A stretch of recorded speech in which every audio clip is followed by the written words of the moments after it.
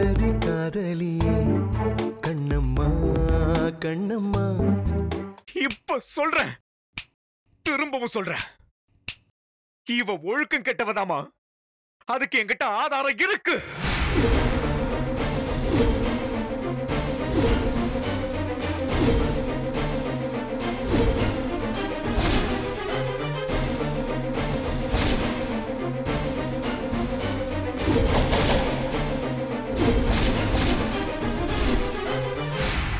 நீங்க எல்லாரும் நான் எதுவுமே இல்லாம என் மனசுல ஏதோ வச்சு பேசிக்கிட்டு இருக்கேன்னு நினைக்கிறீங்களா?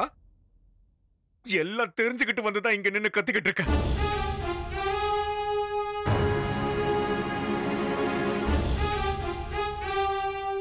இத்தனை நாளா எந்த ரகசியத்தை வெளியில சொன்னா நீங்க எல்லாம் உடஞ்சு நொறுங்கி போயிடுவீங்களோன்னு என் மனசுக்குள்ளே வச்சிருந்தனோ அந்த ரகசியத்தை இப்ப சொல்லட்டுமா?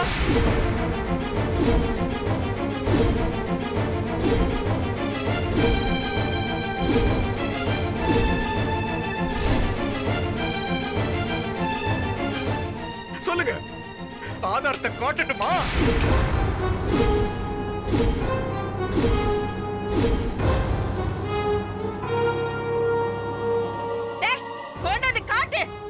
அப்படி என்ன ஆதாரம் இருக்குன்னு நானும் பாக்குறேன். நான் காட்டுறேமா, இப்போ காட்டுறேன்.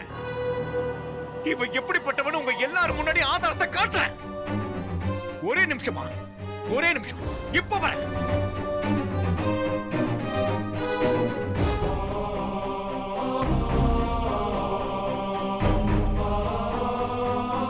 எப்படிங்க, எப்படி இவ்வளவு போய் அவனுக்கு சந்தேகப்பட மனசு வந்துச்சு? வயித்துல நம்ம வீட்டோட வாரிசோட நிக்கிறாங்க. அந்த இறக்கம் கூட அவனுக்கு இல்லையாங்க. அட்ட, எனக்கு யாரோட இறக்கமும் தேவையில்லை. எனக்கு தேவையில்ல நியாயம் மட்டும்தான். கண்டிப்பா கண்ணம்மா, அவன் சொன்ன ஒவ்வொரு சொல்லுக்கும் அவன் பொறுப்பெடுத்து ஆகணும். ஒரு வார்த்தை வெல்லும், ஒரு வார்த்தை கொல்லும். அவன் ஆம்பளனா அவன் என்ன வேணாலும் பேசுவானா?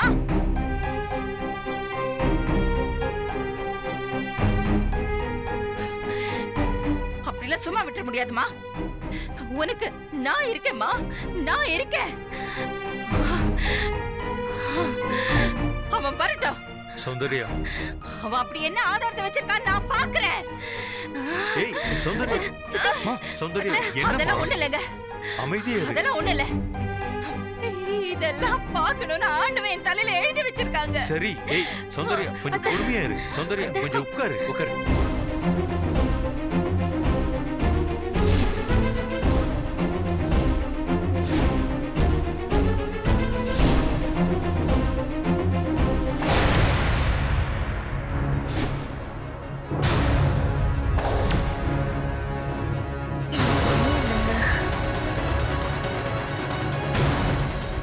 நீங்க தான் ஆதாரம் கேட்டீங்க. இவ எனக்கு துரோகம் பண்ணிட்டான்னு நான் சொல்றதுக்கு உங்களுக்கு ஆதாரம் வேணும், அவ்வளவுதானே? இதோ இருக்குமா ஆதாரம் என் கையில.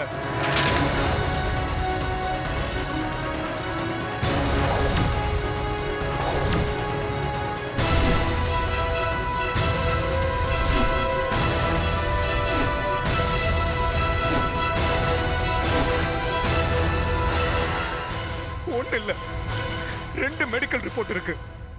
இது ரெண்டும் தான் அவ வயித்துல வளர்ற குழந்தைக்கு நான் அப்பா இல்லைன்றதுக்கு ஆதாரம்.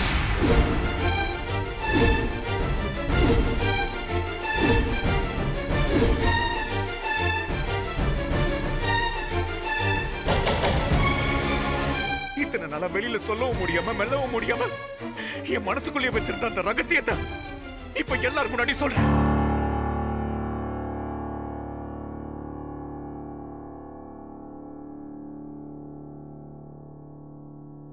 Medically, I am an infertile.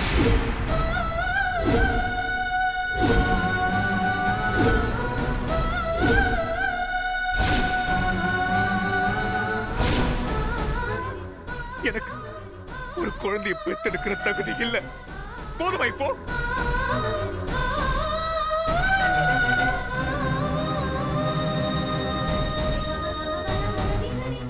உங்க எல்லாருக்கும் இன்னொரு விஷயமும் சொல்றேன். எனக்கு குழந்தை பிறக்காதுன்ற விஷயம் எனக்கு கல்யாணத்துக்கு முன்னாடியே தெரியும்.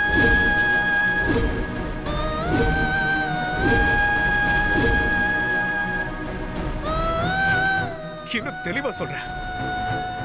என்னால ஒரு பொண்ணை கல்யாணம் பண்ணி அவளோட இல்லற வாழ்க்கையில ஈடுபட முடியும்.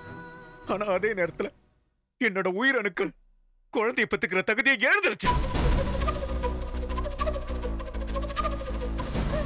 As a doctor, இது எனக்கு நல்லா தெரியும். அதுக்கான மெடிக்கல் ரிப்போர்ட் தான் இது.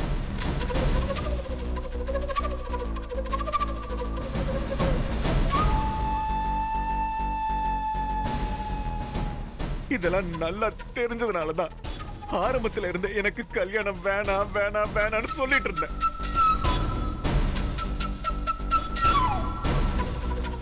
நீங்களாம் எத்தனையோ முறை என்ன வற்புறுத்தினப்ப கூட முதல்ல அகில எனக்கு கல்யாணத்தை முடிங்க, எனக்கு கல்யாணம் வேணாம்னு நான் சொன்னல.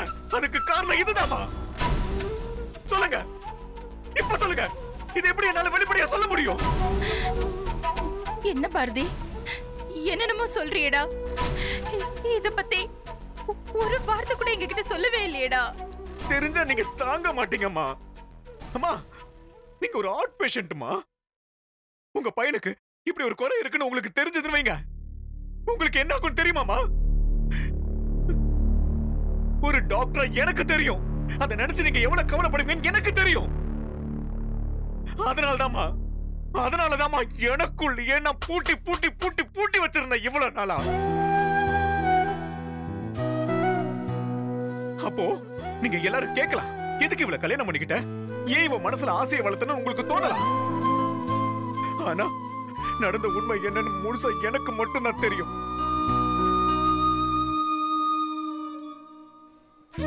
அகில் எனக்கு கல்யாணம் பண்ணுங்க, எனக்கு கல்யாணமே வேண்டான்னு ஒரு வெறுமையான மனசோட சுத்திக்கிட்டு இருந்த போதா ஒரு கோயில் அவளை பார்த்தேன்.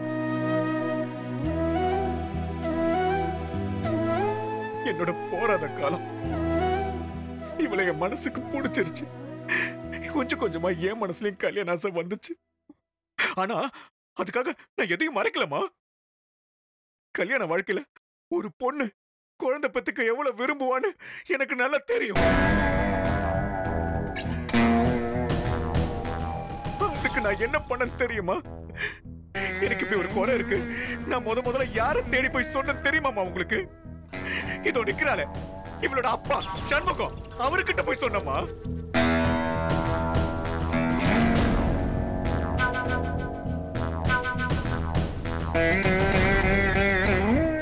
என்ன பெத்த அம்மா அப்பா கூட பிறந்த தம்பி யாருக்கிட்டுமே சொல்லாத இந்த ரகசியத்தை இவ அப்பா கிட்ட போய் சொன்னமா. நான்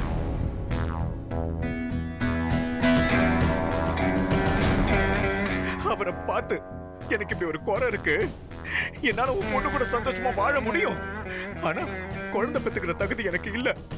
என் மனசுக்கு உங்க பொண்ணு ரொம்ப பிடிச்சிருக்கு, தயவு செஞ்சு என் எல்லா பிரச்சனையும் போய் உங்க பொண்ணு கிட்ட வெளிப்படைய சொல்லுங்க அப்படின்னு நான் சொன்னதுக்கு அவரும் ஓகேன்னு சொன்னாருமா.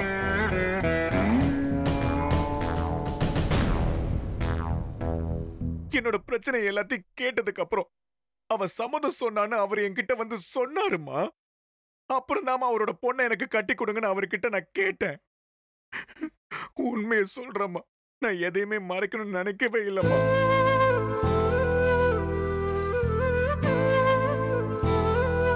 பொதுவா ஆம்பளைங்க இந்த மாதிரி குறைய வெளியில சொல்ல தயங்குவாங்கம்மா.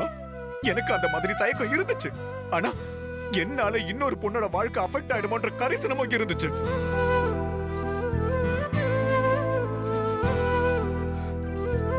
அதனால்தாம்மா ஒண்ணு விடாம அவர்கிட்ட நான் சொன்னேன். எல்லாத்தையும் சொல்லிட்டு ஒருவேளை உங்க பொண்ணு இது எல்லாத்தையும் கேட்டதுக்கு அப்புறம் என்ன பிடிக்காம கூட போகலாம், அப்படின்னா கூட ஒண்ணும் பிரச்சனை இல்ல, என்கிட்ட வந்து சொல்லுங்க, நான் திரும்பி பார்க்காம போயிட்டே இருக்கேன்னு சொன்னம்மா. நான் சொன்னது உண்மையா இல்லையான்னு இப்பவே இந்த செகண்ட் அவன் அப்பனுக்கு கால் பண்ணி கேட்டு பாருங்கம்மா. அந்த ஆள் மட்டும் இல்லைன்னு சொல்லட்டும், நீங்க என்னமா என்ன கொல்றது? நானே என் கழுத்தை கரகரன்னு அறுத்துட்டு இங்கே செத்துறேன்.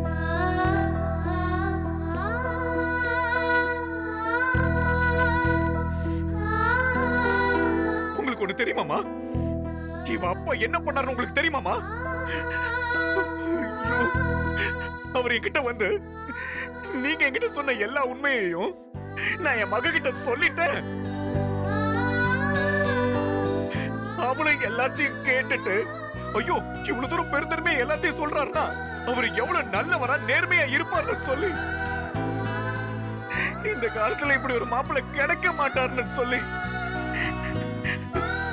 குழந்தைலாம் இல்லைன்னா என்னப்பா நான் தான் இருக்கேன் அவரை கல்யாணம் பண்ணிக்க மனப்பூர்வமா சம்மதிக்கிறேன்னு இவ சொன்னதை அவர் என்கிட்ட வந்து போய் சொல்லிட்டாருப்பா அவரு.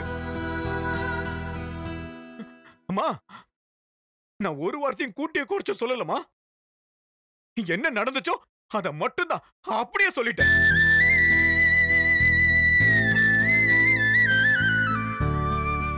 நான் அவ்வளவு தெளிவா அவர்கிட்ட எல்லா பிரச்சனையும் சொல்லிருக்கேன்.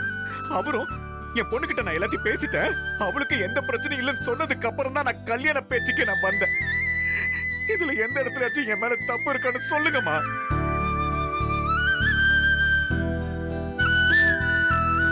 ஏமா கல்யாணம் பண்ணிக்க போற பொண்ணுகிட்ட நானே நேரா போய் எனக்கு குழந்தை பிறக்காது உனக்கு ஓகேவான்னு எப்படிமா என்னால கேட்க முடியும்?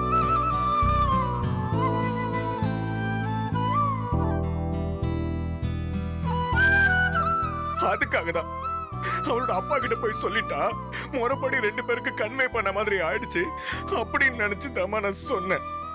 ஆனா அந்த ஆளு என்னை ஏமாத்திட்டாருமா.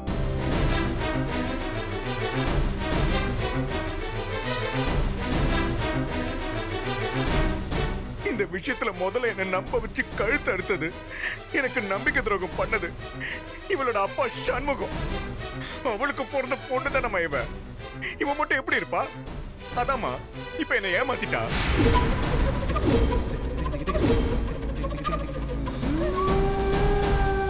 கல்யாணம் முடிஞ்சு கொஞ்ச நாள் கழிச்சு இவன் நமக்கு குழந்தை பிறந்தா அப்படி இருக்குமா இப்படி இருக்குமான்னு ஆசையா பேசுறப்பதான் எனக்கு ரொம்ப ஷாக்கா இருந்தது. என்னடா இவ இப்படி பேசுறாள்னு நினைச்சு இவ அப்பாவை பார்த்து பேசினாதம்மா தெரியுது. அந்த ஆளு நான் சொன்ன உண்மைய இவகிட்ட சொல்லவே இல்லம்மா.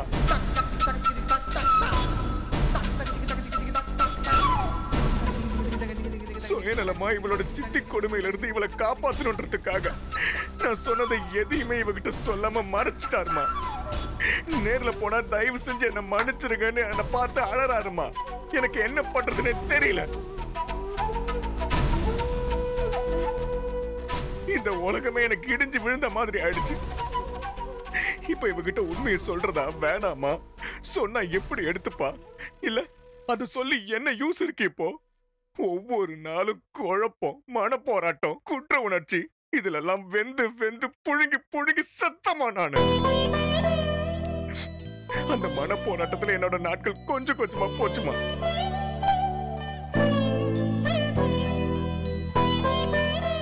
நானும் ஒரு சூழ்நிலை கைதியா மாறி போனேன். அந்த டைம்ல நம்ம வீட்டுல என்ன நடந்துச்சுன்னு கொஞ்சம் யோசிச்சு பாருங்க. குழந்தை பிறக்கும், குழந்தை பிறக்காது, குழந்தைய தத்தெடுக்கலான்னு இந்த மாதிரி எத்தனை நாடகம். அம்மா நான் ஒவ்வொரு நிமிஷமும் மன போராட்டத்துல கொந்தளிச்சுக்கிட்டு இருந்தம்மா. திடீர்னு தோணும் எல்லாரையும் டக்குன்னு கூப்பிட்டு உண்மையை சொல்லிடலாமா, இவளோட அப்பா தான் என்னை ஏமாத்தினாரு, அதுக்காக நாம இத்தனை பேரை எப்படி ஏமாத்துறது நியாயம்னு தோணும். அம்மா என் மனசாட்சி ஒவ்வொரு நாளும் என்ன தூங்கவே விடாதுமா. டெய்லி டெய்லி செத்துக்கிட்டு இருந்தேன். இப்ப சொல்லுங்க, இதெல்லாம் நான் சொன்ன நீங்க தாங்குவீங்களா? எப்படி எடுத்துப்பீங்க? நீங்க எனக்கு எப்பவுமே ஒரு பதட்டமா இருக்கும்ல. நானே என்னை எப்பவுமே சமாதானப்படுத்திக்குவோமா.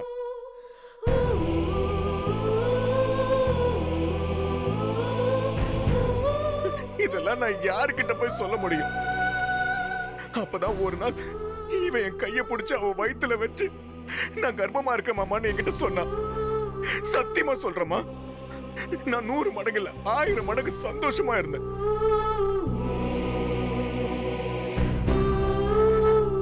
அந்த செகண்ட்ல நமக்கு தான் குழந்தை பெத்துக்கிற தகுதி இல்லையே, இவன் எப்படி கர்ப்பமானான்னு எனக்கு நிஜமா தோணவே இல்லம்மா.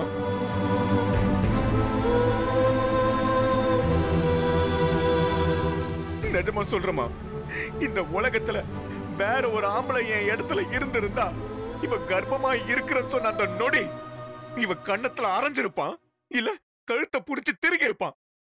ஆனா எனக்கு எதுவுமே தோணவே இல்லம்மா.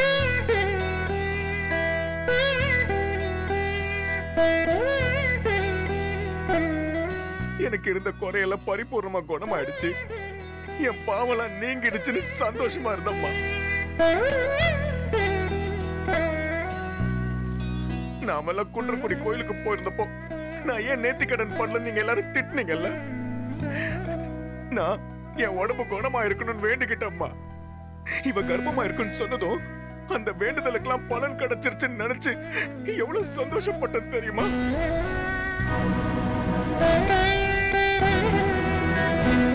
எனக்கு இருந்த பிரச்சனை எல்லாம் நாள் போக்குல சரியாயிடுச்சுன்னு நினைச்சு எடுத்துக்கிட்டேன்.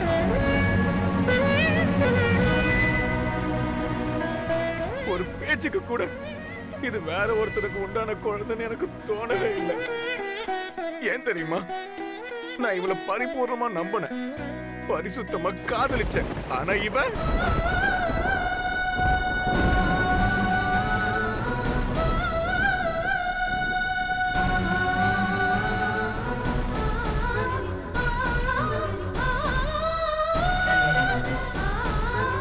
இவ கர்ப்பமாயிருக்குன்னு தெரிஞ்சதும் நான் பாடின கொண்டாடின. இவ பாதம் தரையில படக்கூடாதுன்னு என் கையில வச்சு தாங்கினம்மா. எனக்கும் வாரிசு வரப்போகுது, எனக்கு குழந்தை பிறக்க போகுது அப்படின்னு ரொம்ப சந்தோஷப்பட்டேன்.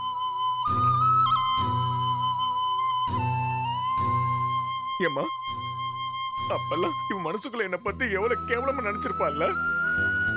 எவன் பிள்ளைக்கும் இவன் இப்படி எல்லாம் ஆடுறான்னு நினைச்சிருப்பான்ல. நினைச்சு பார்க்கும் போது உடம்பெல்லாம் கூசுதும்மா. ஏம்மா, உன் மகன் நான் எவ்வளவு ஏமாலியா இருந்திருக்கேன்னு பாத்தியாம்மா?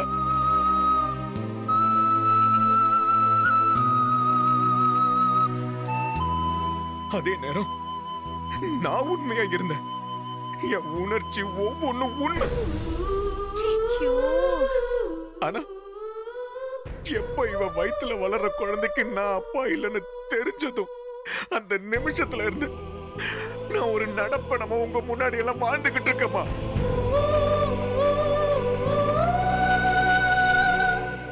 என் மனசுல இருக்கிற வலிய வேதனையும் உங்ககிட்ட சொல்ல முடியாம, இந்த உண்மையை வாய்விட்டு அவகிட்ட கேட்கவும் முடியாம ஒவ்வொரு நிமிஷமும் நான் செத்துக்கிட்டே இருக்கேம்மா.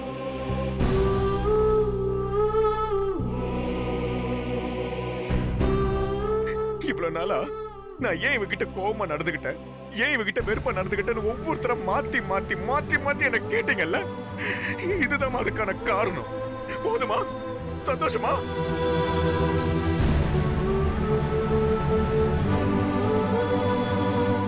இந்நேரம் என் இடத்துல வேற ஒருத்தன் இருந்திருந்தா இவளை கண்டம் துண்டமா வெட்டி வீசியிருப்பான். இல்ல டிவோர்ஸ் பேப்பர்ல கையெழுத்து வாங்கிட்டு இவளை விரட்டி இருப்பான். ஆனா நான் இது எதையுமே செய்யாம எல்லா வழியும் எனக்குள்ள போட்டு போட்டு புதைச்சுக்கிட்டே. எதுக்கு? இந்த உண்மையை நான் வெளிப்படையா பேசினா உங்க எல்லாருக்கும் சங்கடம், நம்ம குடும்பத்துக்கு தான் அசிங்கம். அதனால்தான் நான் எதுவுமே சொல்லல.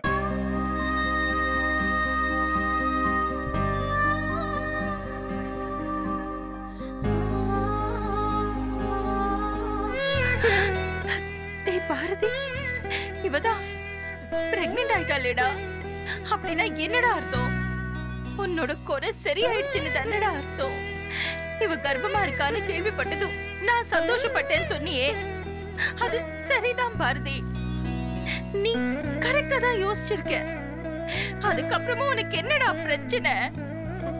பிரச்சனை இருக்குமா? இது நான் மட்டும் சொல்லலாமா?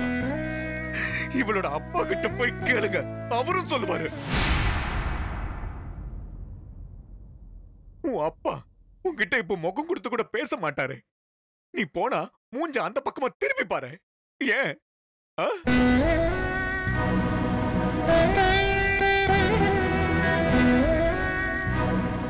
ஏன்னு தெரியுமா? ஏன்னா என்ன மாதிரி அவரும் நம்ம மாப்பிள்ளைக்கு உடல்குறை சரியா இருக்கும், அதனாலதான் நம்ம பொண்ணு கர்ப்பமா இருக்கான்னு அவரும் அப்பாவியா நம்பிக்கிட்டு இருந்திருக்காரு.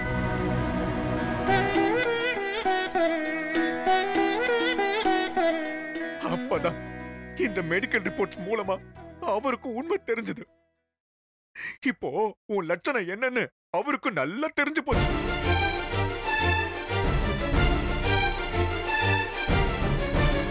தான் பொண்ணு ஒரு அப்பாவி ஊர் உலகமே தெரியாதவன்னு நினைச்சுக்கிட்டு இருந்த அவருக்கு இப்பதான் உண்மை என்னன்னு தெரிஞ்சிருக்கு.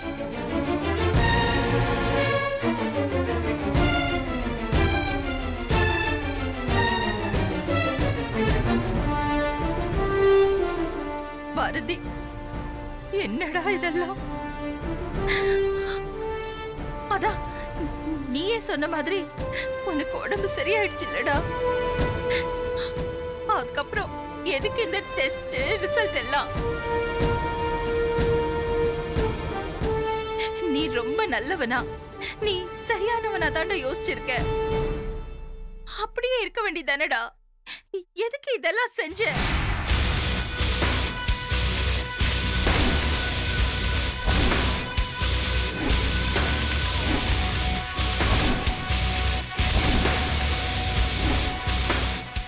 ஐயோ, இவ யோசிக்கிறத பார்த்தா வெண்பாதான் என்னை எல்லா டெஸ்டும் பண்ணி பார்த்துடுன்னு சொன்னான்னு போட்டு கொடுத்துருவான் போல இருக்கே.